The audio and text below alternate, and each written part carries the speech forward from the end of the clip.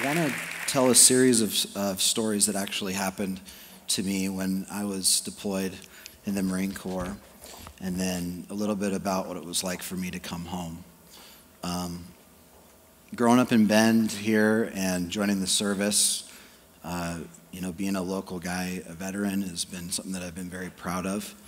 But more specifically, I think the thing that really catapulted me into the Marine Corps was the fact that when I was a sophomore in high school, 9/11 happened. And I can remember going into my morning class and the towers had already been hit, because of the time difference, and going home over lunch and watching this on the television. And I think that's when something really stirred in my heart that I wanted to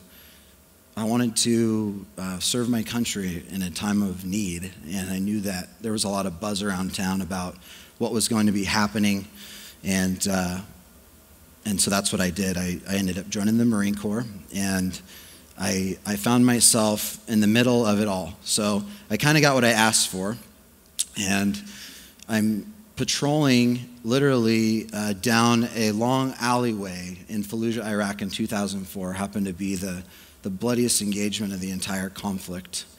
And I've got Marines on my left and my right, and there's two trucks, and they're heading up this alleyway. It's probably about 300 yards long, or 3 football fields.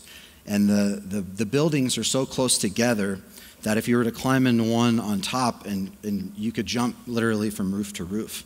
And that's how it was. And then there was little side alleys, kind of over there by Thump Coffee, down a side alley.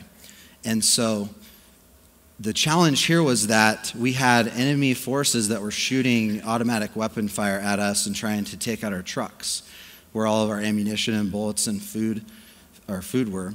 And we were having to suppress that. And one of the particular alleyways that we were going down, they were shooting rockets at us. And a rocket actually came down the alleyway, exploded in the opposite adjacent alley, and it came back on the wall that me and 2 other Marines were on, and it knocked me to the ground. And I can remember that my head hit the ground very violently, and there was a massive explosion around us. I actually thought I was hit. I had shrapnel in my jacket, and I checked myself, but I can still remember falling to the ground and looking over and seeing a friend of mine, and half of his trigger finger was blown off, and he had a lot of blood coming from his leg region. And so my conditioning just kicked in, and before you knew it, I was providing aid to him. The Marines that were on the left and right were firing back, and before I knew it, he was already loaded on the truck and moving forward and back down the alleyway, and we were moving up. I was already grabbing rockets off of our truck and more ammo and moving up to the next battle. So that was a pretty intense experience for me. After that deployment, I decided to do something quite a bit more specialized. So I decided to go after the sniper community. And I took the indoctrination for that and had the privilege to serve with those guys.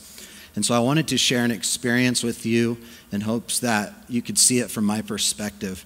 This particular instance, we got intelligence that there was a big rain for a couple of days.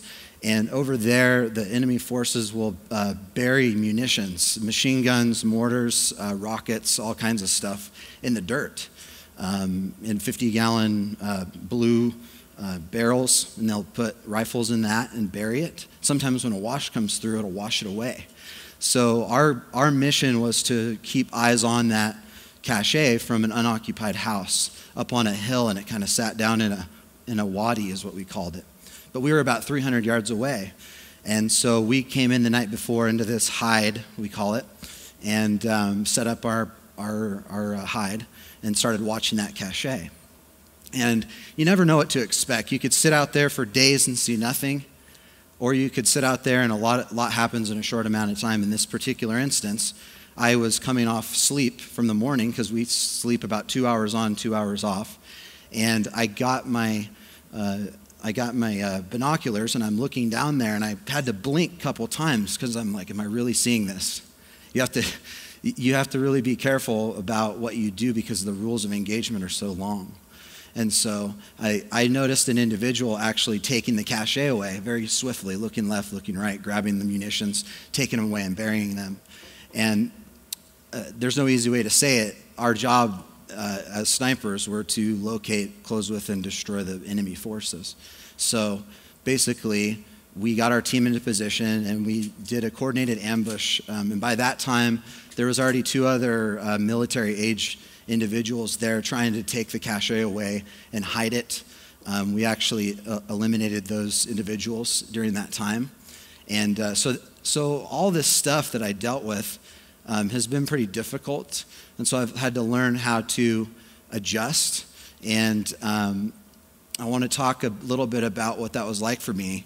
When you're an 18, 19-year-old kid and you have all this experience and all this responsibility, you kind of feel like you're 10 feet tall and bulletproof, and that's just the truth. And I didn't realize it was going to be such a hard challenge coming home. I can remember that I came home, and a friend of mine, Cody Larwin, he actually took me out for a burger down here at Red Robin in the Old Mill District. And we're sitting there, and we're having a burger. And there was a party going on in the background, which is really, innocent. But somebody was popping balloons. And we're doing it over again. They probably thought it was funny. It's a very innocent thing.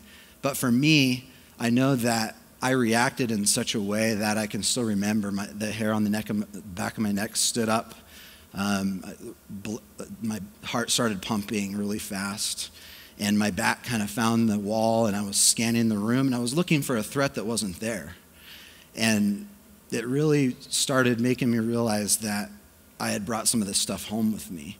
And even Cody asked me, he said, "Hey, Chad, are you okay?" And I said, I don't know, So I guess really the point of my talk today, I feel, is that through everything that I went through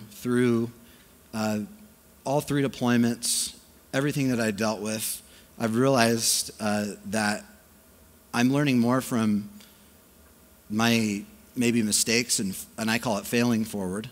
And it's been a pretty phenomenal experience to embrace change and actually open your mind to that. And so my real passion and desire with all of this is to hopefully open the door for other veterans to come along and really share their story. And I've just been absolutely blown away by the welcome that I've gotten here, and it's been absolutely incredible. Thank you very much.